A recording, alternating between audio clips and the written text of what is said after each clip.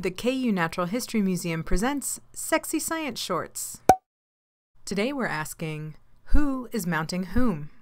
You might assume that in nature, the male is always on top, but you would be wrong. In all cave bark lice, it's the females that climb on top to mount the males.